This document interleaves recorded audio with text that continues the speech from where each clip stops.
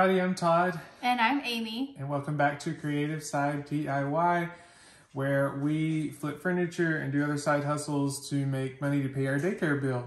But today we are doing something fun and different. We're showing you how we redid our 18-month-old's bedroom. And you may have noticed it's been a long time since we have posted a video. That's because we have started school back. We're both school teachers, and we have been really busy at school and getting the school year started for all of our students. But today we finally got to finish up our video on Berkeley's nursery. So we hope you enjoy, and be sure to keep an eye out because this is going to be a 3-part video series. We're going to show you how we did her room. There's one specific thing we put up that we want to show you in detail how to do, so that's in another video.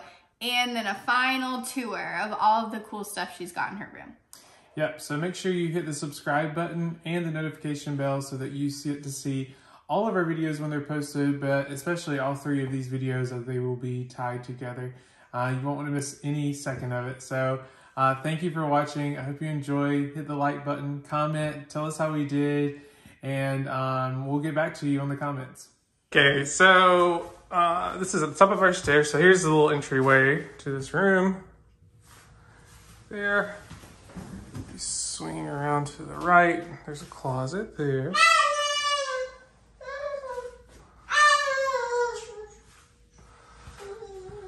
Okay.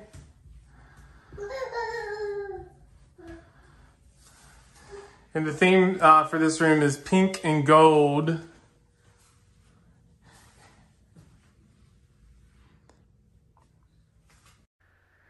So here I'm just taking off the little brackets that hold up the blinds, and those just pop right off after you screw them off. And Amy's taking off all of the plates around the light switches and outlets.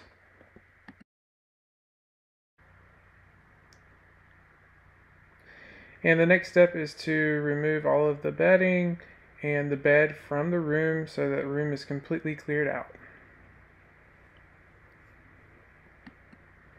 So I always turn over my mattress first and then just slide it out, and then get the box spring next and do the same thing. Slide on the floor so I don't have to lift it by myself. And this is simple, just the bed rails just pop right up, and then the bed is completely pulled apart. Time for lunch, y'all. Paint colors coming soon.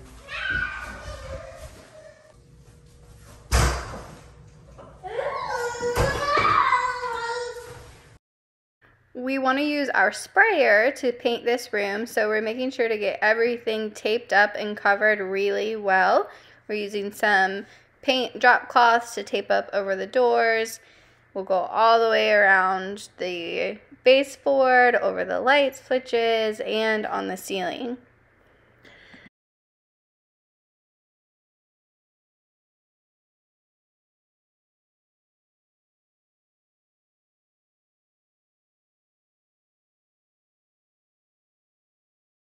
We got the tape that already has plastic attached, which made this a lot easier because once it's taped on, you can just pull the plastic out and it protects the floor. Just tape up one side, unroll the plastic, tape the other.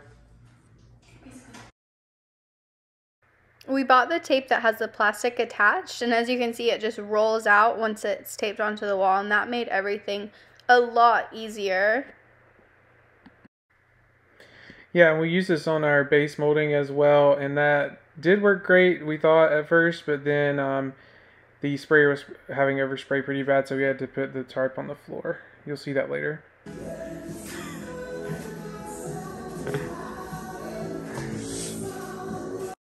Okay, guys, so I'm going to start spraying here soon. So I've got my Wagner Flexio 3000. This is the canister we normally use for our furniture. This is the small one. We're not going to use that today. We're going to be using the big boy here. Alright, and I've never used it before, so it's pretty exciting. For this, we're going to want a wider spray. So on the top, we're going to have the setting set on the wide spray instead of the narrow spray. And then I think for our paint, we're using Behr paint and primer. We're gonna have it set on a 7. And that should be good. Normally we have this set on a max for our furnitures or the spray, but I think we're gonna go down to a 7 today, which is not super low. Yeah, we're set on 7.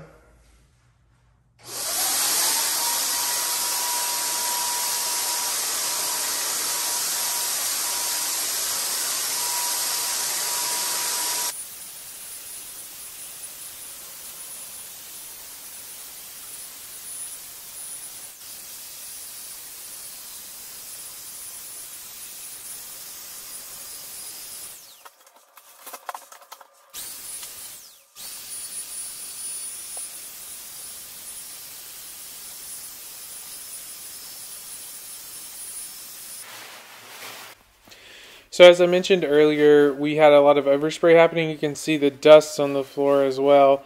So I went downstairs, got the tarp, and I'm just going to spread it out over the entire floor. Then we won't have to worry about paint getting on the floor at all.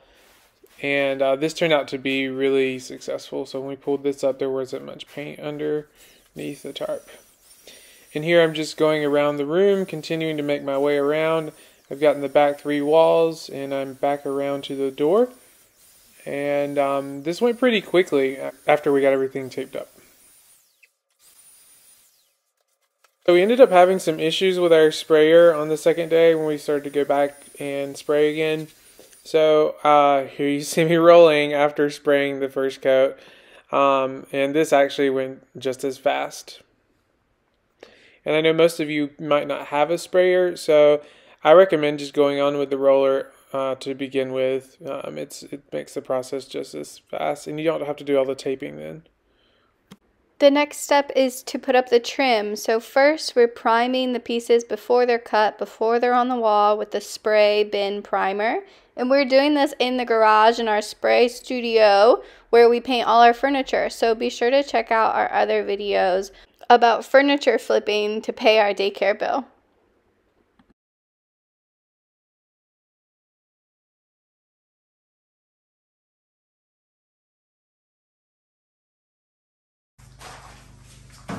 So we want the squares to essentially line up like this, so there's no like anything like this happening, because eventually it's just going to be one line. But what was happening is we were lined up like this. So what I'm going to do is cut off half of the end of this piece so that when we bring it back, it should line up like this. And then we can make our line to cut.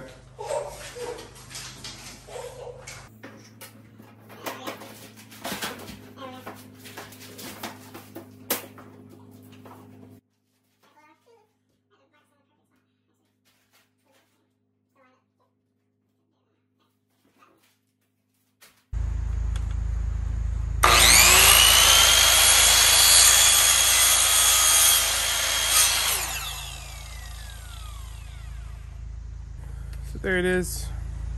That's for the corner. Now I need to go remeasure to mark my spot. Moment of truth. Does it fit and do they line up? Oh, pretty close.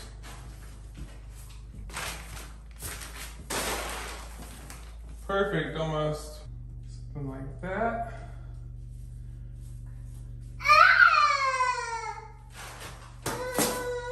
So I'm marking my mark right short of the wall here, or the trim of the cloth.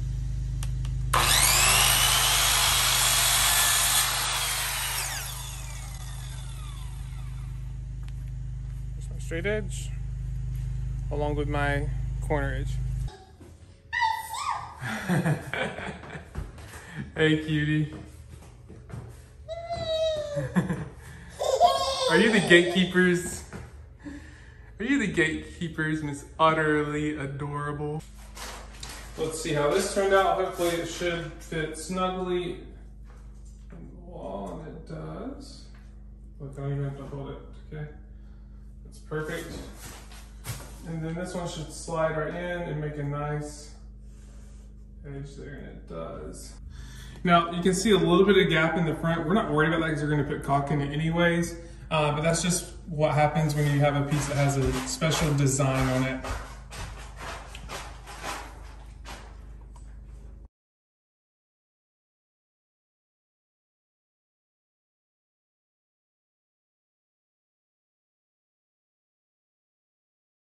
So we've got an Arrow finish nailer here. That's what we're using. It's electric, just plugs in.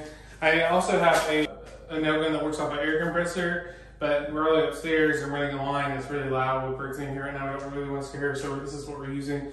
It will do the job. It's for finish trim anyways. Here you can see Amy lining up the corner piece and putting the level on top to make sure it's level. We're just checking and double checking before we put in this first nail. You have to press down pretty hard to get the nail gun to shoot a nail out as a safety setting.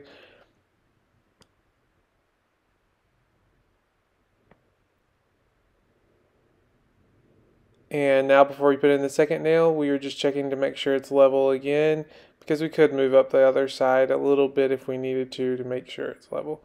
But we 100% want it level.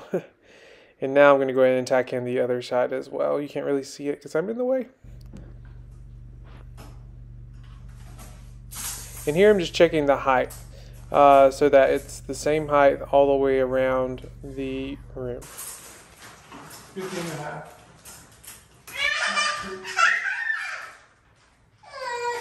And here Amy's marking a little line so that we get this piece of molding at the same height as the other pieces of molding.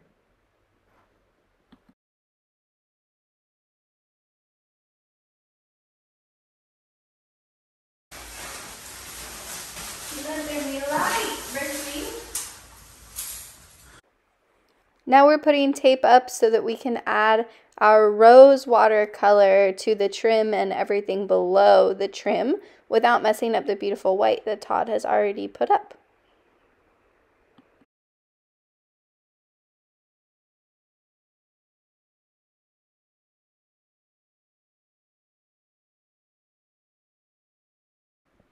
And here goes the rosewater pink, rolling it on. Now would be a perfect time to destroy the like button while you're watching this paint get rolled on. But this color is really awesome. I highly recommend it for your baby room if you are looking for a pink color. It's great. And before you go shop for this color, make sure you hit the subscribe button to our channel so you see more of our awesome videos. And bam, there is more pink paint. See, I move fast.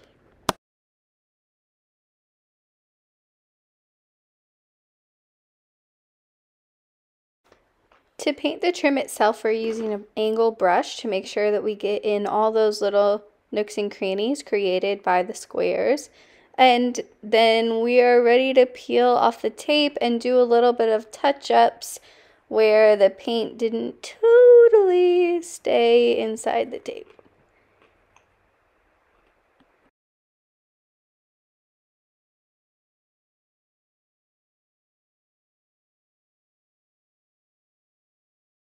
To do tiny touch-ups like this, I live on the edge. I don't retape it.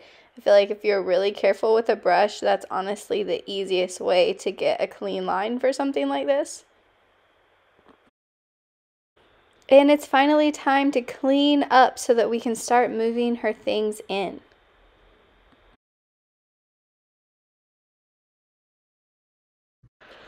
We're changing out the light fixture. Amy will tell you a little bit more about the brand and all that later.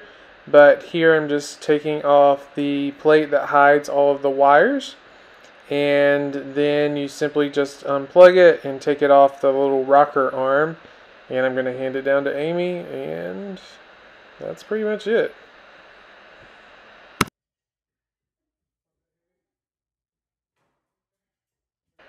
And up goes the new light. It had its own mounting bracket, so I took off the little rocker arm for the fan, and now I'm hanging this or wiring this up. Yeah. Oh, we spilled milk on our clean floor.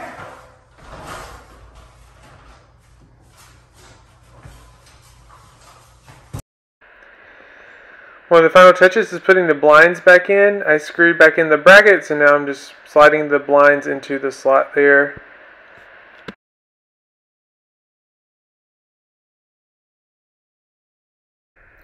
We're rolling and rolling and rolling the furniture back into place.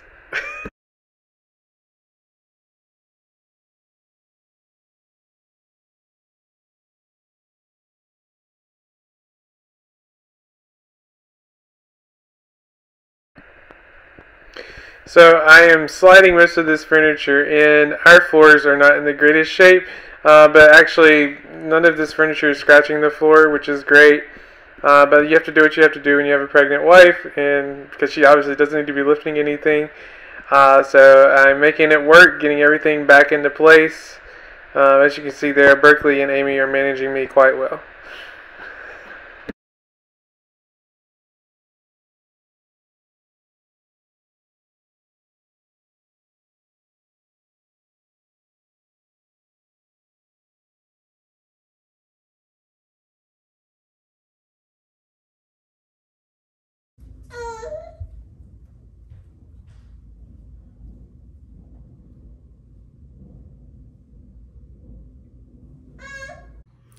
So for Berkeley's room, we obviously already did her nursery before she was born, but we've since moved, and now we're moving her into a new room in the new house.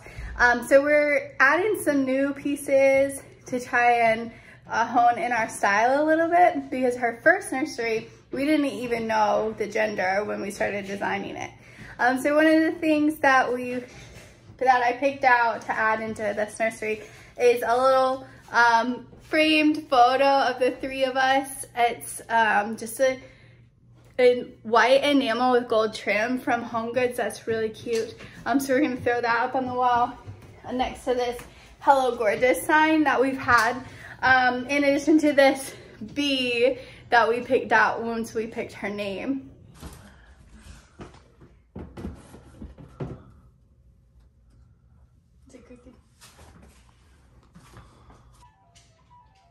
Are they married? Yeah. Too low? No, that's good.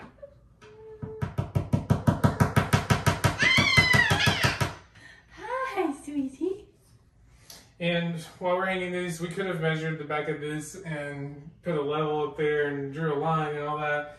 I just don't feel like it, so I'm just going to do it the quick way and hope we got it level.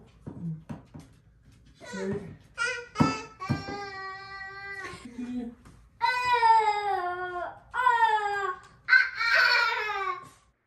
And now we're adding a little shelf above her dresser to put her cute things on.